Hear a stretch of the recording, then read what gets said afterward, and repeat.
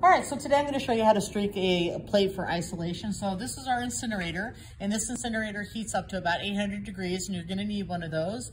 And then we've got our inoculating loops, and you're going to need 2 of those because we always have one that is sterilized, and we put that in the incinerator to sterilize it, and it gets hot pink red.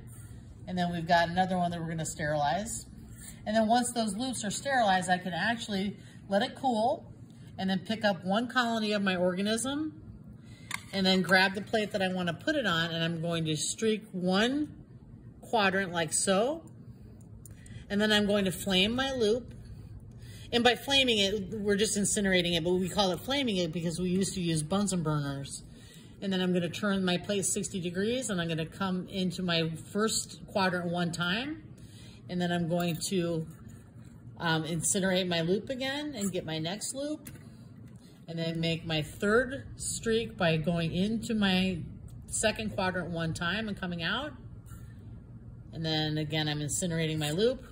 And then finally, I'm going to go into my 3rd quadrant 1 time and come out into my 4th quadrant. So essentially, if you can see that plate really well, I've made 4 streaks and I've flamed my loop in between 4 streaks. And then what ends up happening is I'm going to have colonies that look like this. And so then I have isolated colonies. The population of my organism gets thinned out as I make my streaks.